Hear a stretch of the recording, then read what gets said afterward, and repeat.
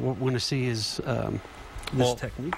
Funny story that just came out, because we've been cooking up Russian cuisine on the news at noon for a month now to get in the spirits of the Sochi Olympics, and we're doing it once again today. Chef Kevin Quinn is here from Le Cordon Bleu Culinary School, and today we're making something called salmon kubiak. Kubiak, correct. And the spelling is dependent upon what region you grew up in, I guess. That's correct. Whoever claims it first gets to put a different spelling on it. That's right. Sure. So salmon kubiak, and I was trying to compare this to like a chicken pot pie, but you say more like a beef Wellington. More like a Wellington, yeah. Other than using salmon, we would use tenderloin of beef in there. So okay, well, get us started. All right. Well, the first thing we have is some really nice salmon. This is king salmon, and what we're going to do, I'll let you do this. You can salt and pepper that. All right.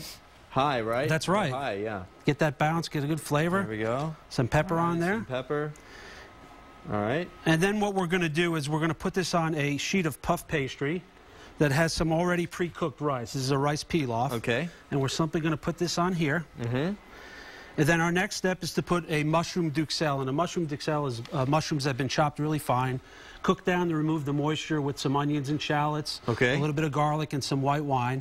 Again, remember we talk about that acid that the Russians love, so there's some white wine to really get a good punch in there. Okay. And then we're going to put this on top of here, and I'm going to let you do that, and I'm going to start putting it on here. Nice and easy, so pile it on. I'll just keep going? Yeah, can't make a mistake, so just throw it on. Oh, you'd be surprised. All right. There we go. Good. Is that enough? Or a little bit more. A little bit more? Up front, maybe? Yep. All right. All right. So then our next step is going to be we're going to add some hard-cooked egg to the salmon. So you can pick that up again and just sprinkle it gingerly over the top. Okay. Just finely chopped hard-boiled egg, huh? Actually, that's hand-grated, so it's much easier to use a grater. I'm making a mess. See, I told you it wouldn't take long. That's the beauty of this. It all gets wrapped up into one, and then that's true, yeah. And you're fine. So the last step is we're going to put some dill on top of there, so you can put as much as you want on there. All right. And do you just lay it down, or do you? Yeah, you can lay it down. All right.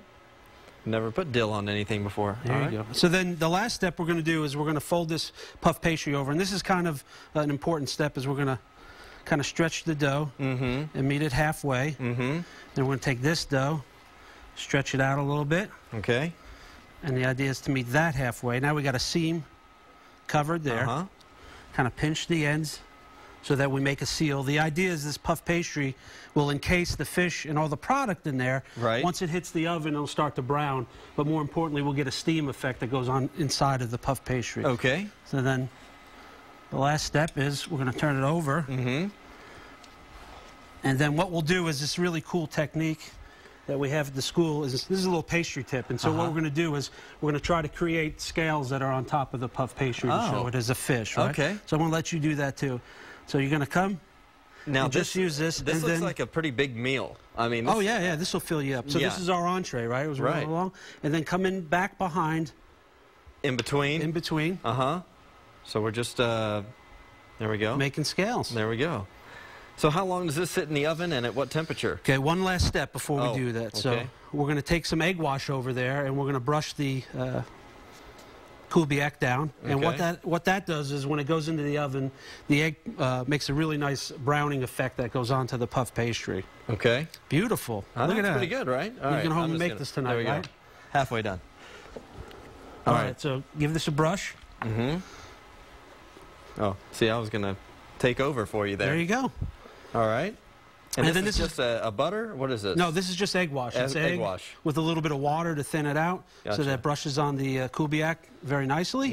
And then this is going to go in the oven. What we want is a high oven, about a 400-degree oven, and get this this color that'll go on the puff pastry and the steam that gets created to cook the rest of the fish and the other products that are inside of that. And about how long, you said? So typically a piece like this or larger is going to be about 30 minutes, 25 to 30 minutes in there.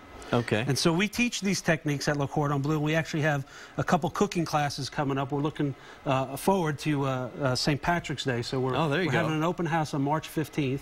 And we teach these classes as well. And you can go to blueribbonkitchen.com to see the classes that we offer coming up. Wonderful. Salmon kubiak, the latest entree that we're cooking up, a Russian cuisine in the celebration of the Sochi Olympics. Chef Kevin Quinn from Le Cordon Bleu. Good to see you again. Thanks, Brian. All right. We'll be right back.